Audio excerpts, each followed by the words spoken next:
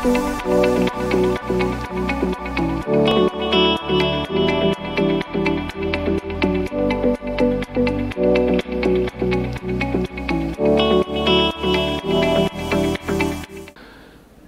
everybody, good morning, good afternoon, good evening, wherever you happen to be and whenever you happen to be watching this video, welcome to Skepsy. My name is Sean Fox and I'm a college professor. I've been teaching psychology now for many years and have taught classes online, through live video meetings, and also face-to-face. Over the years, the one thing that I've noticed more and more is that the old kind of traditional way in which college students are being taught really isn't that effective. We live in an information age where everyone has access to a massive amount of information right at the tips of their fingers. Yet we expect students to go home, sit in a corner, open a textbook, and read. Well, no wonder so many students have a difficult time with this. Now, we can go on and on talking about how this shouldn't be the case, but as technology has evolved, so should the college experience. That's why I created Skepsy.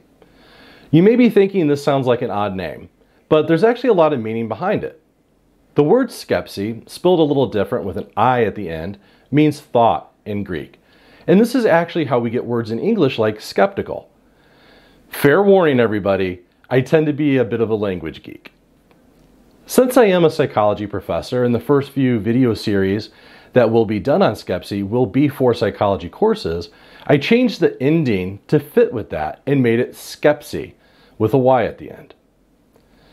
This channel was created to post videos that can be easily accessed by students and they're immediately relevant to any college course that you may be taking.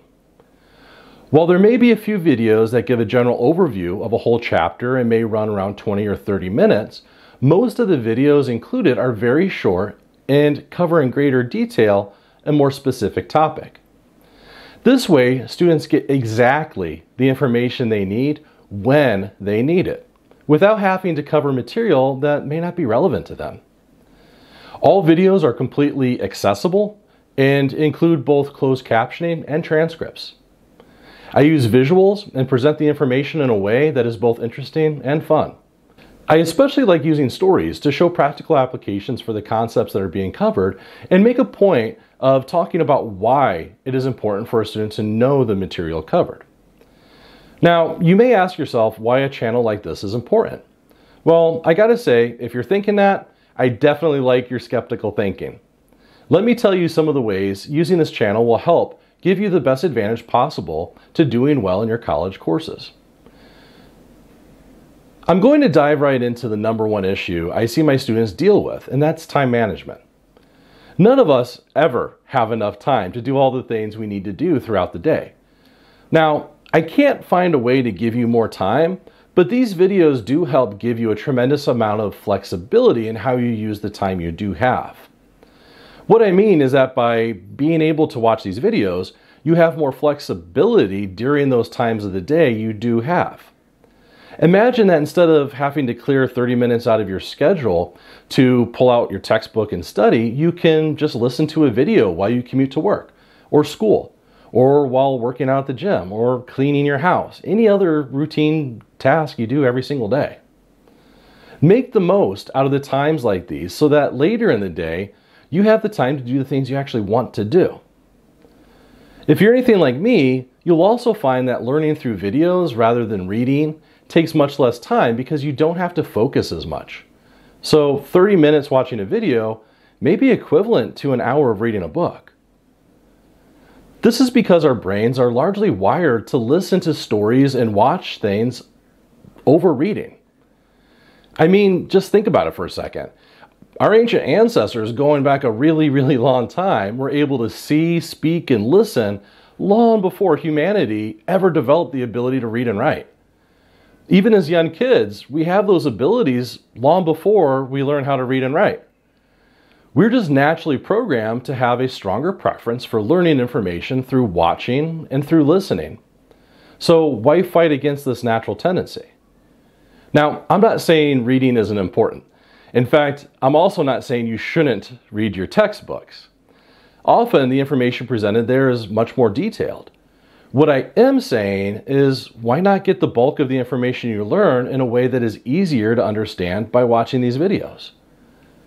Then you can fill in the gaps in your understanding by reading the specific part of your textbook that you need to read. A lot of you may be thinking that watching these videos may not be needed because you can simply get the information from your professor. Well, sometimes that just isn't a good option either. We've all taken those classes in college before where it just is difficult to stay focused. Sometimes this can just be a professor that you don't click with or a topic that is hard to focus on for a long period.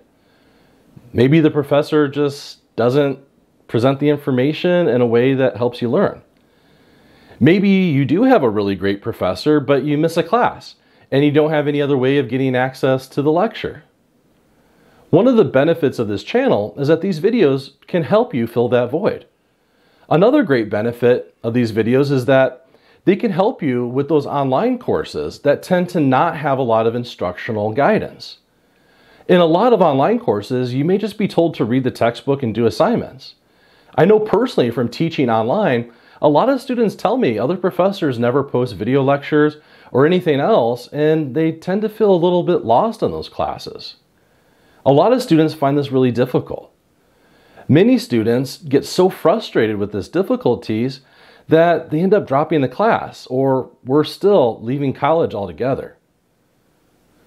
Now, what if you're saying you have a great professor, you have access to all the materials you need, you have all the time in the world to study, and you love to read your textbook?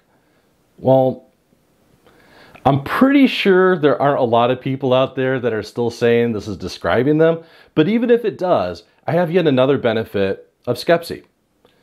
Use the videos as a study guide to help you reinforce the things you've learned and help prepare for exams. I like to view this channel as being sort of like a Swiss Army knife of information for college students.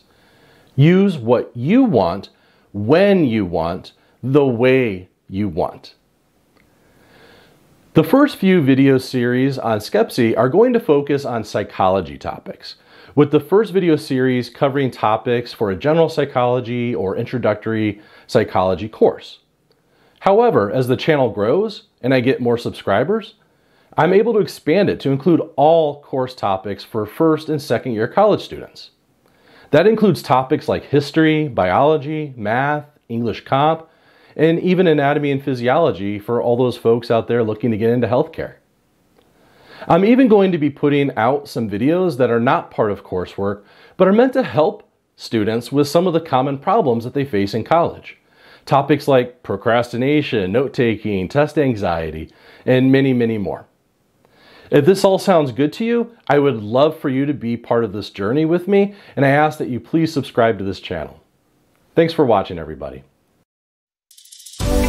Thank you.